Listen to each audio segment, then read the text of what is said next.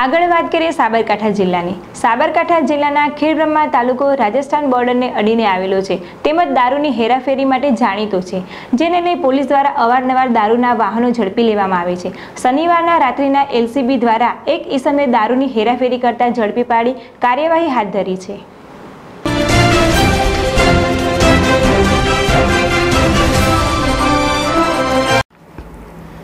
Khedbrahma police સ્ટેશનથી મળતી વિગતો અનુસાર પોલીસ સ્ટાફના સનતકુમાર, પ્રકાશભાઈ, વિજયભાઈ વગેરે ખાનગી વાહનમાં લક્ષ્મીપુરા 4 રસ્તા પાસે પેટ્રોલિંગમાં હતા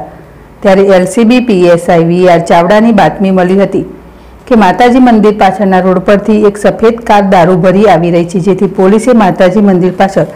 રોડ પર વોચ ગોઠવી હતી। તે દરમિયાન રાત્રિના સમયે માતાજી કંપા તરફથી એક સફેદ Maruti SX4 car number GJ1KD 1720 આવતા પોલીસ દ્વારા ગાડી રોકવા બાતમી મળી રસ્તો બ્લોક કરવામાં આવ્યો, જેથી ગાડીના ચાલકે ગાડી ઊભી રાખી ભાગવા લાગેલ, જેથી પોલીસે તેને ઝડપી પાડી ગાડીમાં તપાસ કરતા અંદર પાછળની સીટમાં ઇંગ્લિશ દારૂની પેટીઓ પડેલ હોય ડ્રાઈવરનું નામ પૂછતા અભિષેક ઉર્ફે આશીષ જયંતિભાઈ ભાટિયા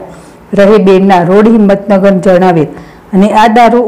આશીષ ઉર્ફે આશુ રમેશ અગ્રવાલ આબુ રોડ માટે રાજસ્થાનના મામેરથી આશીષ અને મહેન્દ્રભાઈ દ્વારા ગાડી ભરી અને ઈડર થઈ મહેસાણા પહોંચાડવાની હતી, જેથી પોલીસે ગાડીમાંથી ઇંગ્લિશ દારૂની 35 પેટીમાં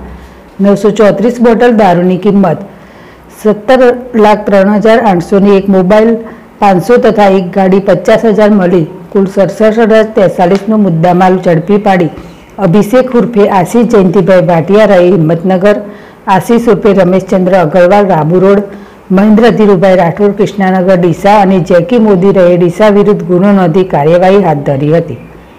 રમેશ વૈષ્ણવ, zstvnews, ખેડબ્રહ્મા।